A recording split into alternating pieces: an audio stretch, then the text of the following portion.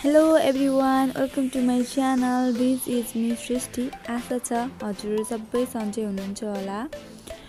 यदि हजुरहरु मेरो च्यानलमा नयाँ हुनुहुन्छ भने प्लिज मेरो भिडियोलाई लाइक गरिदिनुस्, कमेन्ट गरिदिनुस्, शेयर गरिदिनुस् र सब्स्क्राइब पनि गरिदिनुहोस्। आज चाहिँ मैले निकै नै युजफुल भिडियो लिएर आइसकेको छु।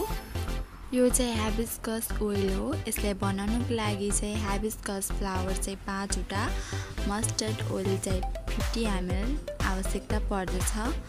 हामीले यसको लागि चाहिँ कराई तताउने र कराईमा 50 ml मस्टर्ड ओइललाई चाहिँ लो फ्लेम ग्यासमा तताउने र तेल तातिसकेपछि हामीले तेललाई त्यति धेरै तताउनु हुँदैन। हाइबिस्कस फ्लावरको चाहिँ यो पछाडिको भाग हरियो पार्टलाई फालेर फ्लावर मात्रै हामीले यो तातिएको तेलमा राख्न सक्छौं। यसरी राखिसकेपछि यसलाई राम्रोसँग मिक्स गर्ने, जुन चाहिँ हामीले 2 मिनेटसम्म मात्रै पकाउनु पर्दछ।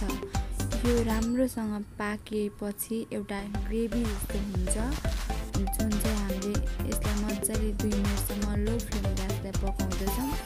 हाइबिस्कस फ्लावरमा चाहिँ भिटामिन सी र एमिनो एसिड पाइन्छ, जसले चाहिँ हाम्रो कपालको रिग्रोथिङमा चाहिँ हेल्प गर्छ। यसले चाहिँ एज अ कन्डिसनिङको पनि काम गर्छ र हाम्रो कपाल फुल्नबाट बचाउँछ। यसले कपाल झर्न पनि कम गराउँछ।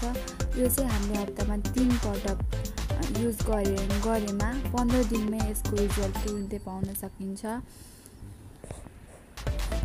हाइबिस्कस ओइल जहिले पनि हामीले सफा कपालमा एप्लाई गर्नुपर्छ र यो चाहिँ 45 मिनेटदेखि 2 घण्टासम्म राख्न सक्छौँ र यसले वास गर्दा चाहिँ हामीले विदाउट स्याम्पू नै वास गर्नुपर्ने हुन्छ। घना, सुन्दर र चम्किलो कपालको लागि एकचोटि यो हाइबिस्कस ओइल युज गर्नुहोला घरमा। हजुरहरूले आफैले रिजल्ट पाउन सक्नुहुन्छ र thank you so much for watching. Till then take care, by by, love you all.